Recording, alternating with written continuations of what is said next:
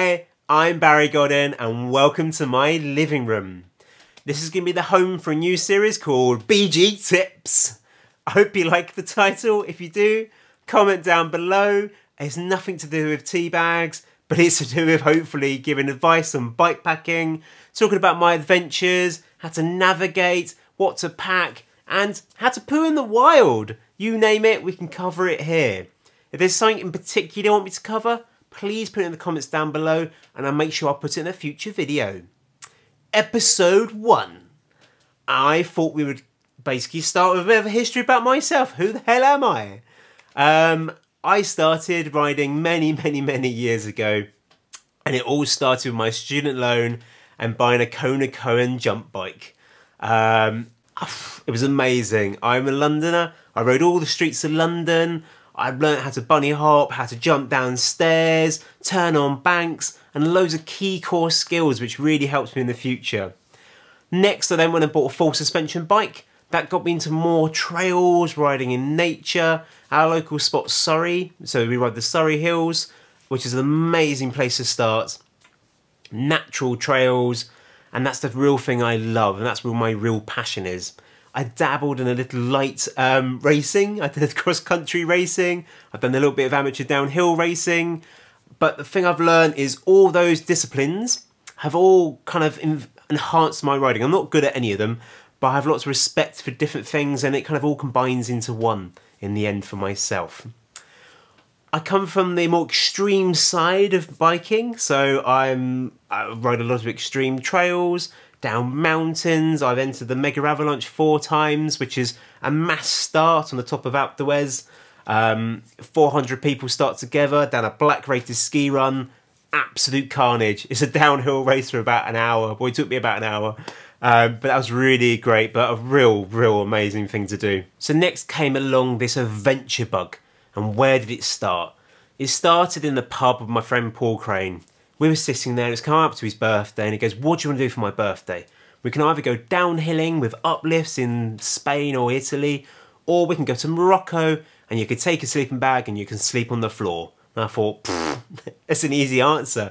I want to go and do that and go and explore somewhere completely different. And I've always had that real adventure vibe in myself, and that kind of enhanced it. So off we went. There was a little truck that took us point to point each night. It carried our luggage. We had to carry enough for the day. And we rode everywhere. It was incredible. Stayed in gîtes in the middle of nowhere. A real core experience of different cultures. And that gave me the real adventure bug.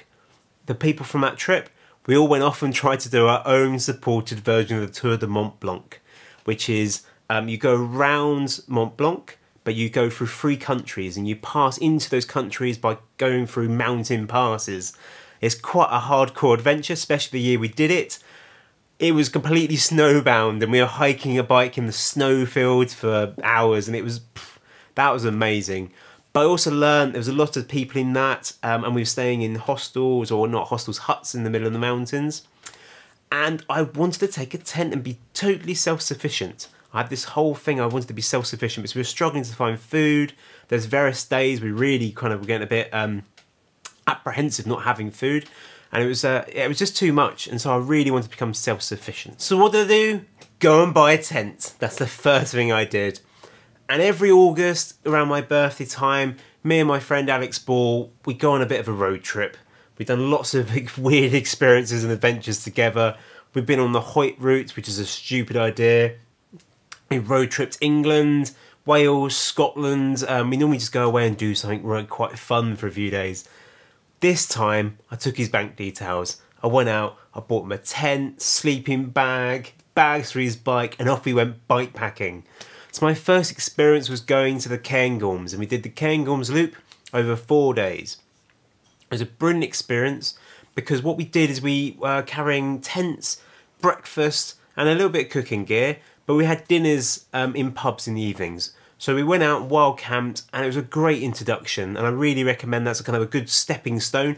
Go with a friend and have a great trip. Very sadly though, on day 3 or 4, I got the both ends, and I struggled to get around the next 2 days. But in true adventure spirit, I carried on filming, and my friend Alex was kind of like, you're mad. but it ended up me collapsing on the side of the road. Him happened to ride 20 miles to go and get a car, and somehow found me in the middle of nowhere. But that's a whole story we can cover later on in another video. So that was the real start of bike packing for me.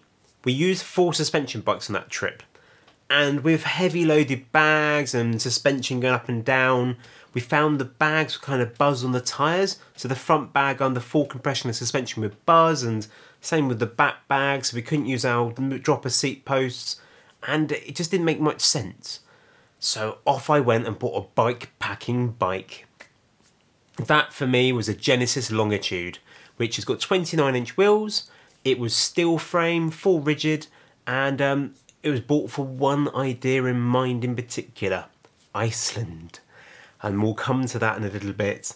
But my first voyage, I was desperate to get out, so off I went to do Devon coast to coast. I just strapped on bags. My frame bag hadn't arrived yet, so I just kind of used the bottle cage or one of the front bags and just kind of wedged it in the frame. It worked, it was great. But there's a little secret behind that trip, because I wanted to see how the bike worked with all the gear on it. I never camped on that trip at all, but I carried everything. I carried cooking stoves, I carried my tent, my sleeping bag, and I was staying B&Bs all the way around. But again, another step into kind of getting used to it. So I'm one of these people who won't go full on, full out, just kind of slowly get comfortable. And the thing with bike packing and wild camping, that's a key thing you need to do.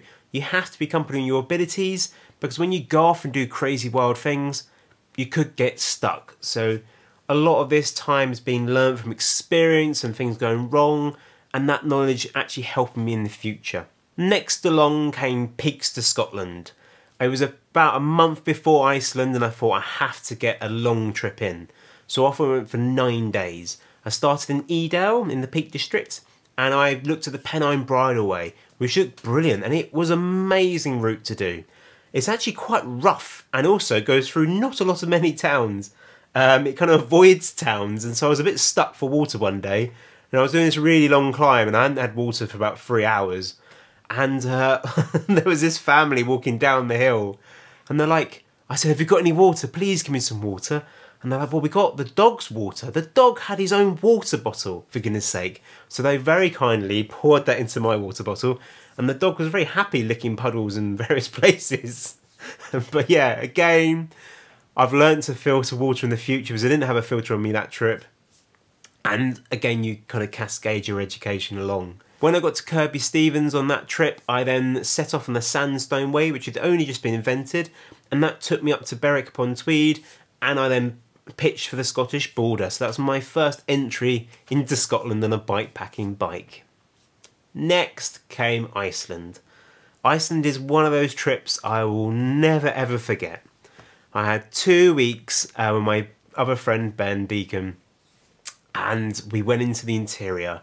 But when we turned up, we went to the local bike shop, which was advised, and tell them what your plan is, and they'll kind of say if that's possible or not. We went in there, the guy went, no, go away, you can't do any of that. We're like, why? It'd been the worst winter in 40 years, and it wasn't just the snow levels, it was the fact that at that time the snow had just started to melt, so the rivers were suddenly going to be full up and at full spate. So being English and stupid, we set off anyway on exactly the route we had planned. This route was only planned by me, dabbled by Ben, but off I went, and it was we pushed up a few big hills to start off with, and then we ended up in some snowfields. We had snowfields about 2 days. That was quite spectacular. We were melting snow for water, and then to kind of cross, we went to this long bit around this lava field, as you find, and we thought, sod that, we'd go straight through the middle. So we're literally riding over dried up lava, and it was being on Mars. It was an incredible experience. Slightly low experiences later on in that trip, where we kind of trudged through mud for 13 hours up to our knees. But I'd learned a lot of mental rigidity on that trip, which has helped me a lot in future adventures. The very next one being the Hoyt route. This was another one of my crazy birthday ideas with my friend Alex, and off we went. We're going to go and bike pack or stay in the huts in the Alps and do the Hoyt route. I've done the Tour de Mont Blanc. The Hoyt route must be as easy.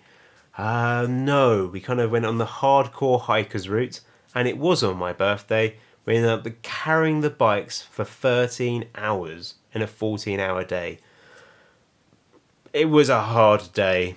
And then we ended up another day after that being through boulder fields in the middle of nowhere, and it was pretty tough. But Iceland had taught me a lot of this kind of, just deal with it. I'm here right now. I either keep going forwards, because we can go backwards, that doesn't help. We can't go sideways, just keep going forwards. And that's why I found I was quite strong in terms of the mental aspects for bikepacking. And that you're not going to get overnight. You need to do it over time, experience, and many, many, many trips. So build it up over time. Don't throw yourself into a 2-month trip. You might do absolutely well, and many, many people just go around the world. So I'm definitely not saying don't do it. But for me, these little micro adventures kind of build up and really, really help you become a more confident bikepacker. We can't talk about my adventures without talking about Scotland. My first trip there was the North Coast 500. The route recommended to me by my mum from watching Countryfile. She was watching it as beautiful views. She goes, you should go do that. She doesn't normally encourage me to go and do trips, but it did look absolutely spectacular. So I set off from Inverness. I went the opposite way to everyone else. So I whizzed up the east coast around the top, and that meant I spent more time in the West Highlands.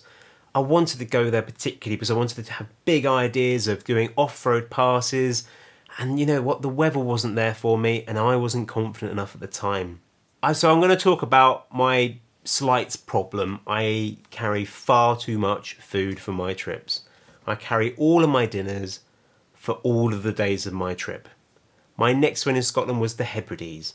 I had 18 days and I set off with 18 dinners, breakfasts and lunch. Well, lunch I might have gone to a cafe. But this is where I kind of have this feeling, I learned it from Iceland, where if I have everything on my bike, it fits. And I can camp wherever I want, anything can go wrong, again, building my confidence, and I can just survive. I haven't got to try and wedge food into the bike. I did do a calculation, 4 baked bean tins equals 12 dehydrated meals. Doesn't quite take up the same amount of space, agreed, but weight-wise, it wasn't that much extra to be carrying all of my food. But it did mean in the Hebrides I could stop wherever I wanted. I could have a long day, I could have a short day. A lot of those islands don't have many towns, and there wasn't that many places to top up. But it was an amazing trip. The Scottish Hebrides are the best place to go in terms of just having a real enjoyable adventure. It did rain for, I think it was 16 of the 18 days. So I'm not that lucky with the weather, but camping on the coast, hearing different birds, seeing the sky and the coolings, magical. Definitely recommend that on the top of everyone's list. Next adventure happened to be the north to south of Wales, and that's where I really wanted to make a decent film. So I spent lots of time self-filming myself, including walking through mud up to my knees, which involves walking through it once, setting the camera up, walking back again through it, getting my bike, and then walking back through it again with my bike, and then repeat. The next trip after that was the Highland Trail 550, and that was one I'm real proud of. I set off to properly film it. It's normally a race which people do in 4 to 5 days. The maximum you're allowed to do is 8. I gave myself 10 and 11 to get up from Glasgow. But I went off to film it. So I probably did more miles there and back, getting my camera up and down mountains, than probably doing the full Highland Trail 550. I did lose time to do the Northern Loop, but watch the film, you'll find out why. But that was incredible. All those off-road passes I dreamed about on the North Coast 500, I was there doing them. And I was carrying a mass amount of weight again, but I got stronger. I was carrying 2 weeks worth of food, well, 11 days worth of food. But it didn't matter because I realised my bike got lighter. So by the time I came to the real hard hiker bikes, my bike was very heavy but lighter. I also am carrying huge amount of battery bricks, camera gear. So yes, I am not a light packer. So if you want a fast and light packing, don't watch this channel. I pack far too much. And my friends do ask me, is there a kitchen sink? But I have learned I can almost pack a camping chair, so I will show you that. But yeah, I'm not known to pack light, but I do enjoy myself. Other trips happened in Scotland. I went back for a week on the Isle of Skye, and then went back for another 2 weeks in eastern Scotland, then explored Aberdeenshire. Got food poisoning after the first week, and the only night I stayed in a youth hostel, all the rest was wild camped. And in that youth hostel, I thought I'd have a microwave meal. So there I am, camping with all my kit, with all my food. And the one night I go to a youth hostel, I couldn't be bothered, so I went out, got a microwave meal and got ill. So you know what? Don't eat microwave meals when you're doing bike packing. And the adventures continued. And I'm going to talk about more in these future videos. So please follow along, subscribe, press the little bell thing wherever it is so you get alerts when my new videos are out. And I want to get you on a bike. Strap your bags on, go and have your own adventure, go and camp in the wild. It will change your life forever. So comment down below, let me know what you think of this first episode, and join the journey. Happy adventuring. Ciao for now.